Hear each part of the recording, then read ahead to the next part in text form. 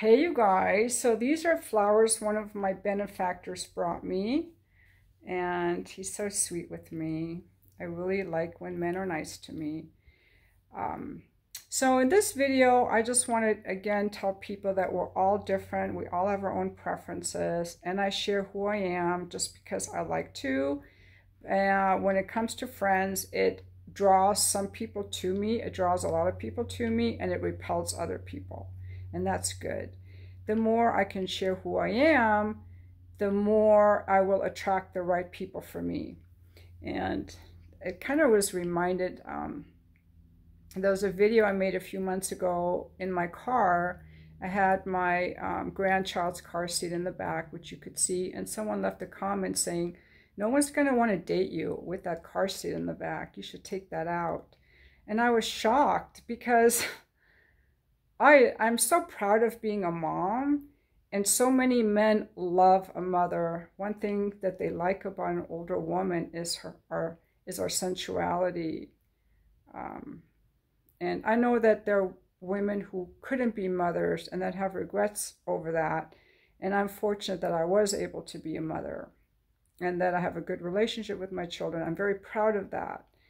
And if there's, I replied to his comment, I said, good, because I don't want a man, if that's off-putting, good, let him get scared off.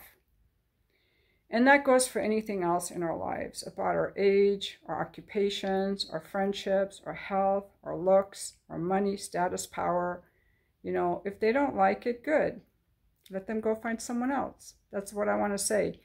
I'm going to use age as another example here without going into all the different things.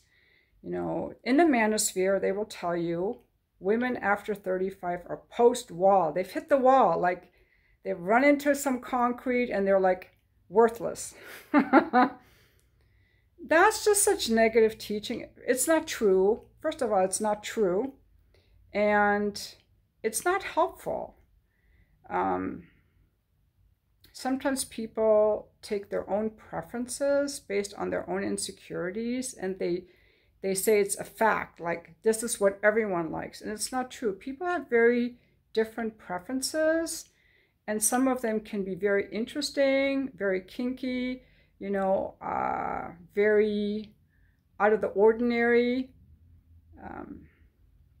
Some men say you should never date a single mom. Other men love having a family, or they'll like, they don't even care, or they specifically look for that. So again, if someone thinks you're too much, good. Let them go find less or another too much. I just try to be the best version of myself and let people find me that are interested in what I have to give. And if they don't like who I am, good. I'm glad that they know what they like. So important. Yeah, I come with kids.